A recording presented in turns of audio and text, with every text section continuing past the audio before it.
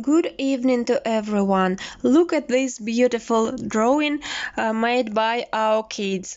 Dasha drew a rainbow and beautiful flowers.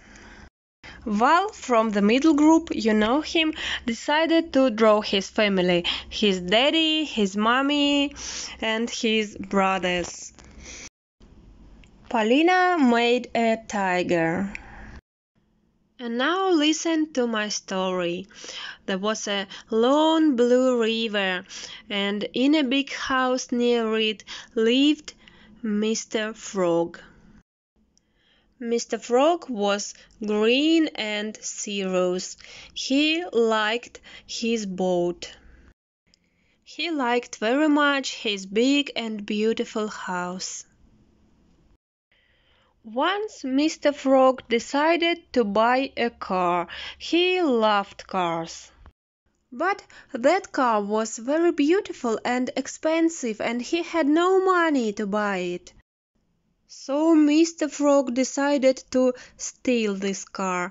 He sat behind the wheel and went traveling. But the car was stolen, and the police knew it, and they took him away.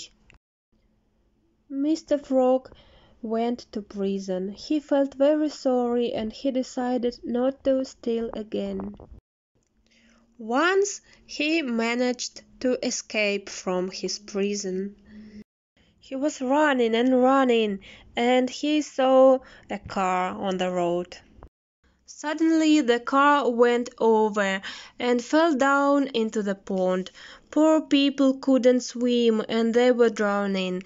But Mr. Frog decided to help them, and he saved them. He pulled them out from the water. They forgave Mr. Frog for stealing their car and let him drive a little, and he never did it again.